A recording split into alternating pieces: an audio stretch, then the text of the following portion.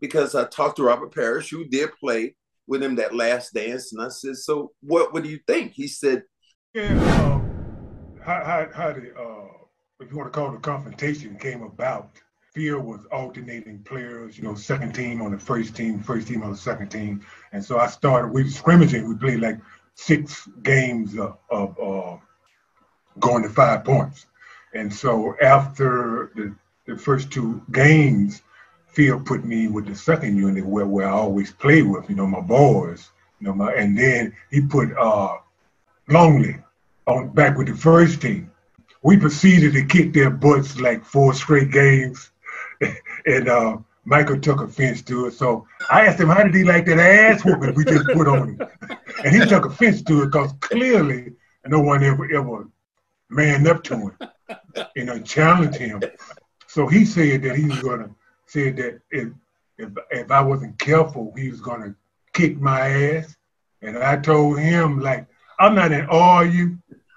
I played with some of the baddest fellas that walking the court, and I reeled off some names.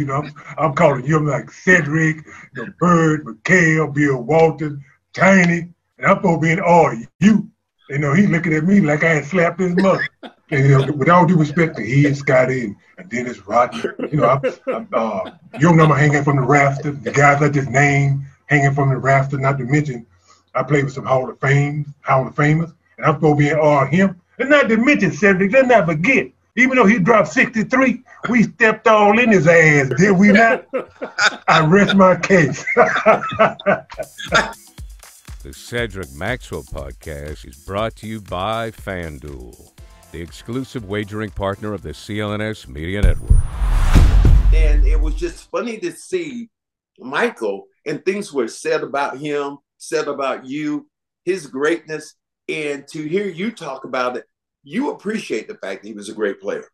You acknowledge all those things. Absolutely. And it's just kind of I hope as a black man, as a former player, I hope someday that Michael comes to you and sits down and you guys break bread. It's just like me watching the whole thing with You Imagine.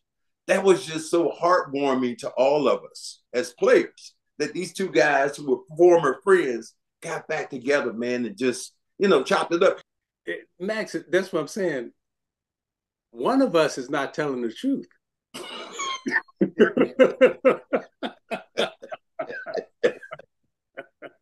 Well. I'm just saying it ain't me. Here are my facts laid out, right? Yeah. Documented.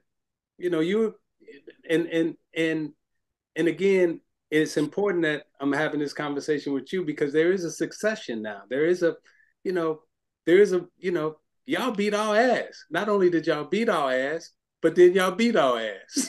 And then y'all would talk crap to why y'all was beating us.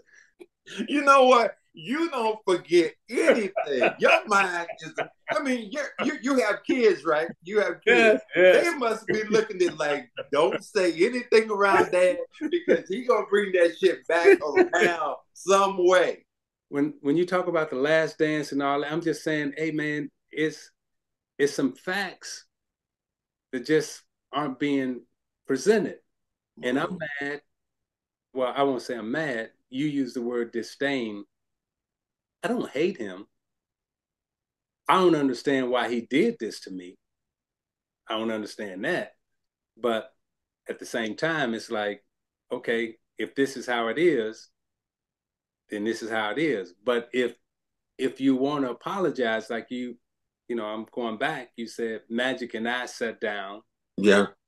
And Magic said, hey, I'm sorry for all the things I did to you. Karl Malone said, I apologize for all the things, I can accept that, right?